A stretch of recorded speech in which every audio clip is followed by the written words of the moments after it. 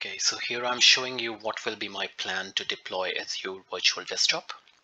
So under my Azure subscription, I'm going to create all my resources in one region, and I've selected here is East US region. And under the East US region, I'm going to create a virtual network, and inside the virtual network I'll be creating a subnet, and there will be three resource groups I'm going to create. In first resource group, I'm going to create a virtual machine and going to deploy a domain controller in it. So this will be my Active Directory, and I will install AD Connect to sync all my users and groups to Azure AD. In second resource group, I'm going to create a storage account, and under the storage account I will be creating a file share.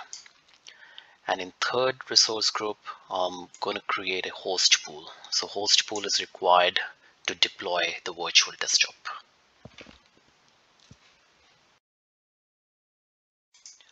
Okay, so these are the steps which I'm going to use to deploy Azure Virtual Desktop. Just for the reference, I'm going to use only one region to deploy all my resources. So in the first step, I'm going to create a virtual machine.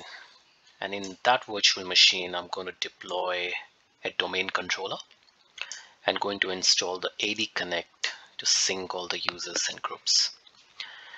And in third step, I'm going to create some AD groups for my Azure Virtual Desktop, which will eventually going to sync in my Azure AD through AD Connect. And in the fourth step, I'm going to create storage account, and I will be creating a file share. And then in fifth one, I'm going to integrate that storage account to my domain controller by using the PowerShell commands. And then the sixth one, I'm going to create some more groups in our domain controller, and I'll be assigning some roles to my users, which I'm going to create here in the domain controller, and we'll be assigning some roles and attach that to the file share.